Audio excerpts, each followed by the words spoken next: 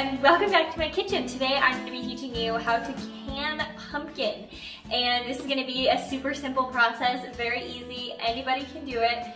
This puree is good for like pumpkin pies, pumpkin roll, pumpkin bars, anything you want to make that's like pumpkin related. This is going to be perfect. So let's get started. I'm going to show you kind of what you're going to need. The process is extremely easy, and so we're just going to jump right in. And if you find this video helpful, don't forget to hit the like button and subscribe if you haven't. All right, let's get started.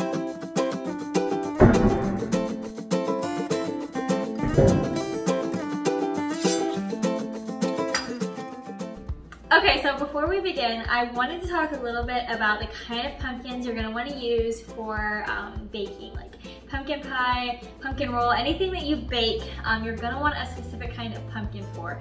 Some people do use like ornamental pumpkins, some people use squash. I mean, do whatever works for you. Personally, I like to use a specific kind of pumpkin called a pie pumpkin. Some stores refer to them as sugar pumpkins. I actually picked these up at Meijer because I went around to all of the local produce stands and nobody was selling them. They only had the big ornamental pumpkins, and those are not ideal for baking for more reasons than one. And I did some research and I kind of wanted to give you the facts, and that way you can make an informed decision about what you want to do and what you want to use. So a few things: the ornamental pumpkins don't tend to have as thick of flesh. The ones that are like ideal for carving, the flesh is like a lighter orange color. They're often not as flavorful as the little pie pumpkins. They're not as naturally sweet.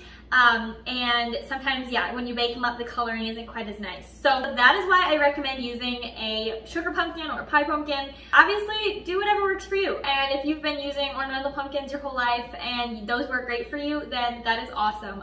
Keep doing what works for you. Anyways, all right, so I'm gonna get started. I don't really have that many pumpkins to do. I did a whole bunch of pumpkin like a week ago, so this is just finishing up a little bit of what I have, and then I'm done for the year. So anyways, let's get started. All right, the first thing we're gonna do is cut out the stem of the pumpkin, and then we're gonna cut it in half, and you're gonna clean out the seeds using a spoon or whatever utensil you decide to use.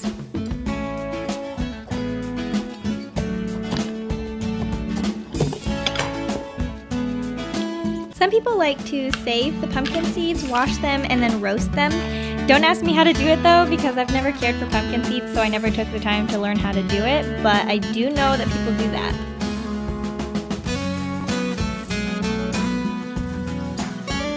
So the next thing you're going to do is grab a big pan. I like to use my roaster, and you're going to put a little bit of water in the bottom and then place your halved pumpkins face down in that pan.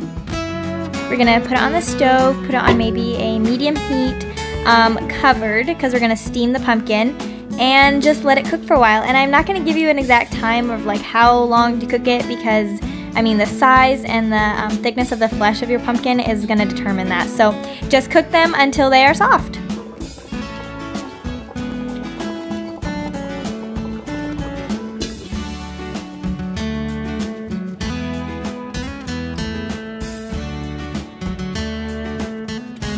Once you can easily poke them with a fork, we're going to grab a tongs and a bowl of ice water, and we're going to remove the pumpkins from the hot pan and put them in the ice cold water and let them cool.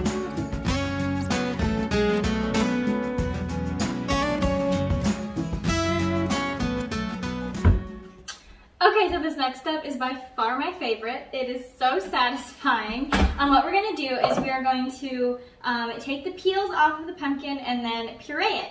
After you puree it, you can it.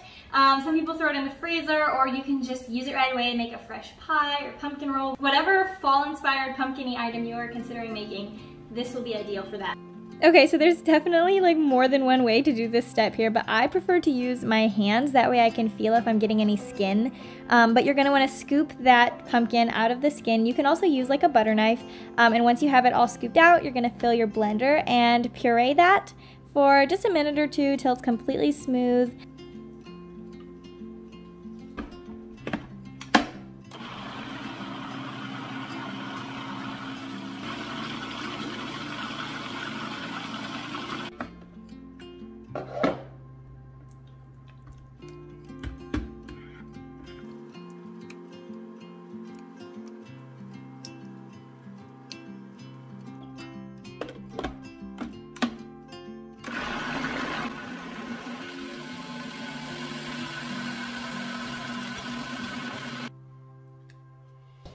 Next step is to fill your canning jars, and I fill mine with 1.5 cups of puree because that's what my pumpkin pie recipe calls for, so I just do this ahead of time so I know 1 jar equals 1 pie.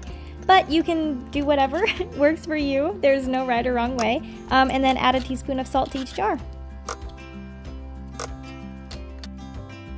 Alright, now it's time to can the pumpkin. And so first of all, you're going to warm up some canning lids to soften the seal. Then you're going to wipe off the rim of your canning jar so that there's nothing that's going to be in between the rim of your jar and the seal. That will make so it doesn't seal, and nobody wants that. So place a lid on each jar, we're going to put a ring on, tighten those, and we're ready to can our pumpkin.